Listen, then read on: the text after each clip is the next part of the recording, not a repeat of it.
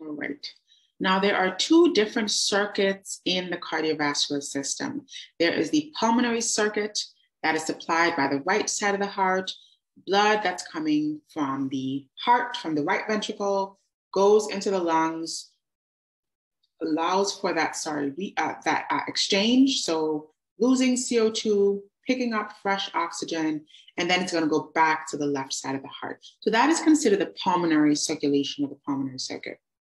There is also the systemic circuit. That is basically everything else. So when blood leaves the left side of the heart, the left ventricle, it's going to go to all of our tissues, both up and down. So it's going to go to our brain, to our upper limbs, to our abdomen, to our thorax, to our legs, to our urinary system, our reproductive system, just everywhere else except the lungs.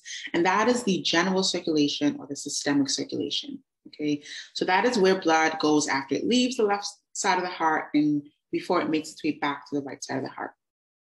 Now, there are two descriptions for flow through the cardiovascular system. There is a series flow, and then there is a parallel flow. So the series flow is what happens when blood moves through the entire cardiovascular system. And series just means that it has to take a stop at each one of those locations. So when blood leaves the heart, it has to go to the systemic circulation. It has to go to the right side of the heart. It has to go to the pulmonary circulation, and then it has to go back to the left side of the heart. So blood has to make all of those stops. All of the blood has to do that. That is called the series circulation. Alternatively, there is the parallel flow or parallel circulation. This is where blood has an option. So within the systemic circulation, all of the blood doesn't go to the liver. All of the blood doesn't go to the brain. Like, it has an option. Some of the blood goes to the liver. Some of it goes to the brain. Some of it goes to the upper extremities. Some of it goes to the lower extremities. Same thing with the pulmonary circulation. Within the pulmonary circulation, all of it doesn't go to the left, and then all of it goes to the right. That's not what happens. Some of it can go to the right lung, and some of it can go to the left lung. And so in this way, the blood has an option, and we call this parallel flow. Okay. So just to re-explain or just revisiting that here again, this is something that students often find confusing. So I'm just kind of illustrating it here in a way that makes a little bit more sense. So the general cardiovascular circulation is considered series because when blood leaves the lungs, it must go back to the heart, all of it, okay? This is the left side of the heart via the pulmonary veins. From the left side of the heart, it must go out to the body. All of it must leave via the arteries, and all of it must go out to the body. From the entire body, it must come back to the heart via the veins. All of it must congregate into a vein. All of it must return to the right atrium, and all of it must come back to the right side of the heart. Once again, all of it must go back to the lungs. So this is not an option here. This is series because all of the blood must take all of these 4 steps: the lungs, to the heart, to the body, back to the heart, to the lungs, okay? Converse, or alternatively, we have parallel flow, and parallel flow exists within the systemic circulation. It also exists within the pulmonary circulation. This is where blood has an option. All of it doesn't go in one direction. Some of the blood goes to the left lung, some of the blood goes to the right lung, and that is considered parallel flow. Same thing with the systemic circulation. Some of the blood goes to the liver, some of it goes to the kidneys, some of it goes to the limbs, to the bladder, to the brain. A percentage of that circulation goes to each of our systemic organs respectively, and that is considered parallel flow because that blood has an option in terms of what organ system it's going to go to. Okay. Any questions on this? Any clarifying questions? Any I'm losing my train of thought here, I apologize. Any confusions, what I'm trying to say on this topic? Huge brain fart there. All right. Okay, so let's keep going here and talk more about these series and this parallel flow. So series, we said, is the entire cardiovascular system. Because the system is a closed system, flow has to go from the systemic to the pulmonary and back to the heart. There is no option. There is no opportunity to decide if it goes to the heart. It has to go to the heart, has to go to the systemic circulation, has to go back to the heart, has to go to the lungs. Okay, so blood must flow through both circuits in sequence, in series, before returning to its starting point. Parallel flow is where flow is independent. It's regulated to different organs. So we can have blood leaving the heart, going to the brain, to the GI, to the liver, to the kidneys, to the skeletal muscle, to the skin, to the fat and other tissues. This is parallel flow.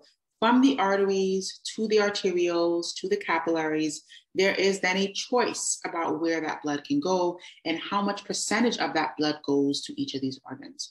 So if you're exercising, if you're undergoing physical activity or strenuous activity, more of your blood will be shunted to your heart, less of it will be shunted to your GI. And so that's going to be more of that independent regulation of flow to allow more oxygen to be delivered to your heart. Okay. Alternatively, if you're having a large meal, if you're relaxing, you're in that rest or digest state, you have blood shunted away from your heart and towards the GI tract, towards the liver, to allow for absorption of those nutrients, etc. Now, we also want to think about the coronary circulation. And just to jump back here and point that out as well, the coronary circulation is a part of the parallel flow because the coronary circulation is actually on the outside of the heart. And so it would be tempting to believe that the heart kind of just takes oxygen from the blood that's circulating within the chambers, but that is not true. The way that the heart gets its oxygen and eliminates its waste is through the coronary circulation. So there are these vessels that are running on the outside of the heart. They're individually named and branched. So there's the left coronary artery giving blood to the left part of the heart. There's the right coronary artery giving blood to the right side of the heart. And then there are veins that are running on the heart as well. The coronary circulation has veins as well. And so this is considered parallel because some of the blood goes to the heart in this fashion as well. Not all of the blood, but some of the blood goes to the coronary circulation and gives blood to the heart muscle and removes the waste that's coming from those cells as well. The blood in the chambers does not supply the nutrients and the oxygen, does not eliminate the waste from the cardiac myocytes and the cardiac cells, okay? It is just acting as a reservoir and as a pump to move that blood around, whereas the coronary circulation is how the heart can receive its blood. It's got its own set of capillary network, capillary beds, and that is how we can give the blood its oxygen and eliminate waste, all right? Now, these vessels come right off the base of the aorta. So here's the aorta, leaving the left ventricle. These two vessels, the left coronary and the right coronary, both come off of the base of the aorta. And so you can see that the heart is a bit selfish in this way. It takes the first bit of blood that's coming off from the very first artery. And so it kind of has dibs on the fresh oxygen, if you will, right? It's going to take it right out from that first artery and it's going to start supplying it to that coronary circulation so you can get the first bit of oxygen that's coming out from that first vessel. All right. Now talking about the way the heart is located, some of the general surface anatomy here, it's within the center, of the thoracic cavity. It is being separated from the abdominal region by the diaphragm. So it's kind of sitting on top of the diaphragm. It is also being bordered by the left and right lungs. So it's sitting right in the center of left and right lungs. And then the posterior boundary is going to be the vertebral column that we would have talked about. The anterior boundary is going to be the sternum that we would have also talked about. So the heart is really nestled in this really tight, confined space, and it is slightly askew to the left. So it's kind of slightly leaning to the left, where it dips more into the space or invades more of the space of the left lung. It's usually the size of a fist, and that is corresponding to that person's size.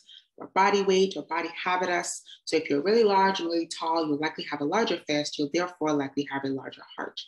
If you're really small and petite, you'll also have a smaller fist and therefore a smaller heart. Usually women have smaller hearts just by nature of being slightly smaller, muscles being smaller in general, and men have slightly larger hearts. The heart weighs about 250 to 350 grams in its normal state, and that is going to be for an adult heart. Obviously, children's hearts are sometimes, or usually rather, much smaller than that. The heart is encaptured by the pericardium. It is a sac that surrounds the heart. There is a very thin layer in between that sac that has a small amount of fluid called pericardial fluid or serous fluid, and that helps to lubricate and decrease any friction as those chambers move. So as the atria expand to accommodate volume, as the ventricles contract to squeeze that volume out, there is mobility, there is movement to the muscle of the heart. And so to lubricate that movement and to reduce any friction, there is that small amount of fluid within the layers of the pericardium. Okay, let's talk about the three internal layers of the heart wall itself.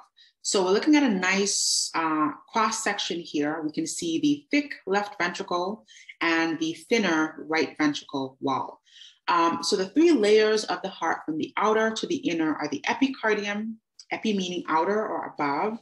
This is the external membrane. The myocardium, which is the thickest part of this muscle, of this wall. This is the actual cardiac muscle, right? This is that thick cardiac muscle that makes up the myocardium. And then the inner layer is the endothelium, which is really a layer of endothelial cells, okay? And so in this way, we'll see when we talk about the vasculature next semester or in the summer here, we'll see that the heart is really a giant blood vessel. It has the same three layers and the same orientation, and it's got the same configuration of a vessel, of an artery. And so it just is larger in terms of the structure, but it's just a giant vessel in that regard, okay? And as I pointed out before, the left ventricle has a much thicker wall. The left ventricle has to pump blood out to the entire systemic circulation. So that's your head, your limbs, your abdomen, your brain. And so it has to undergo one, more resistance that's encountered in those vessels, but two, it has a longer way to go. That blood has a much further distance to travel, and so there's more force that's needed to eject the blood from the left heart, and so the left ventricle wall is usually substantially thicker than the right ventricle wall. The right ventricle only has to pump to the pulmonary circulation. So into the pulmonary artery and out to both lungs and then right back into the left side of the heart. And so it's a shorter distance to go, so it's less force needed.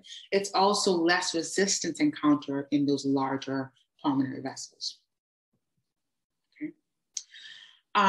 Talking more here about valves. So we introduced this idea that valves are needed to keep blood moving unidirectionally.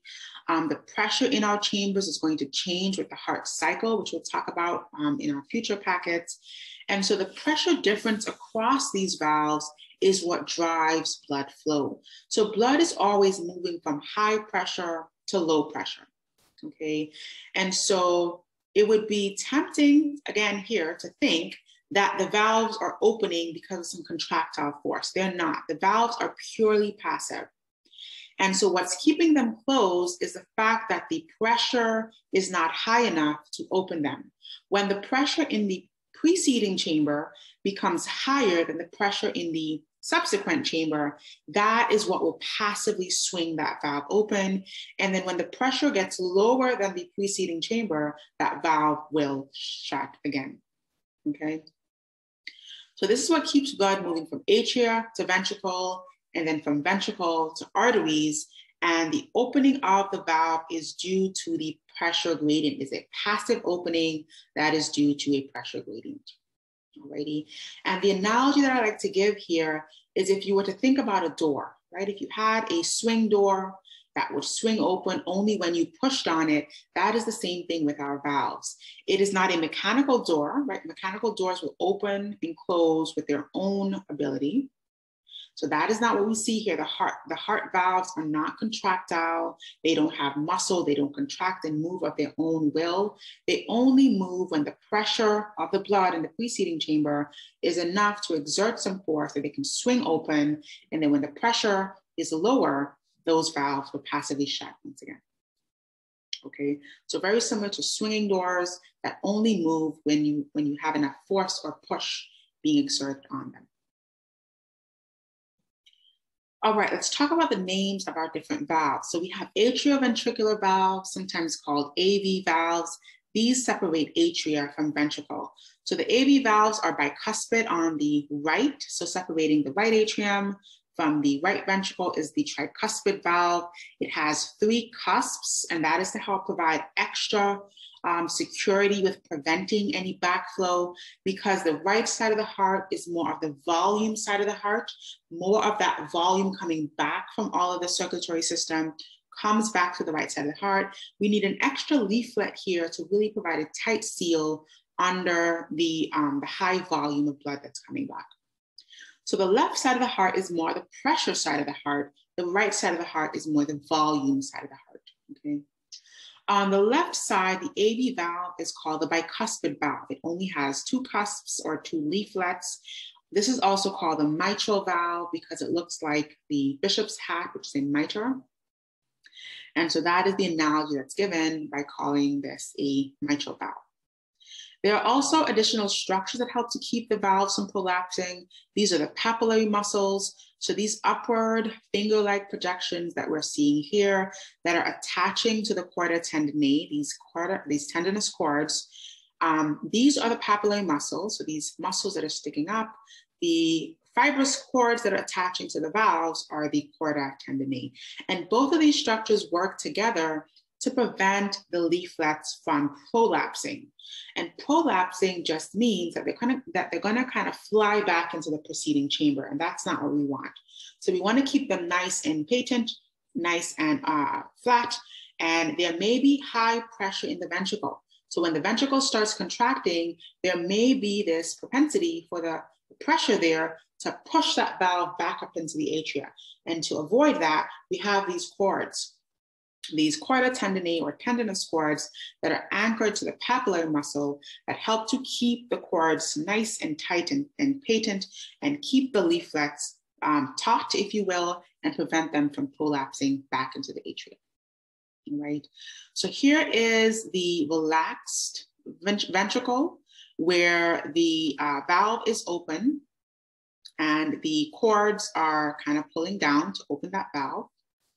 Here is the contracted papillary muscle. So when the chamber is contracting, the papillary muscle contracts, the chorda tendineae pulls up, and it kind of just anchors the valve to keep them nice and tight without allowing them to go back up into the atria under the force of that contracting ventricle. Right. Okay. Moving on to the other set of valves. So these are the semilunar valves. And the semilunar valves are located between the ventricles and the artery. So on the right, it's between the right ventricle and the pulmonary artery. This is the pulmonary or pulmonic valve. On the left, it's between the left ventricle and the aorta. This is the aortic valve. Okay, and these are both called semilunar valves. They're shaped in that semilunar type of fashion, and they're preventing blood from going from the artery back down into the ventricle. Okay, so here's that semilunar configuration here, kind of like a moon, if you will, or a half moon there. And during the contracted state of the ventricle, we want blood to be leaving, so we're going to have them open. During the relaxing state of that ventricle, when we're filling blood from the atria. So as blood fills down from the atria, we want to keep these semilunar valves closed and allow for the filling to adequately happen before we can allow for ejection. Okay, so all of this is happening in stages or phases in the cycle that we'll talk about coming up, where the ventricle must fill first. This is when the semilunar valves are closed, but the AV valves are open, and then it will eject. During ejection, the AV valves are closed and the semilunar valves are open.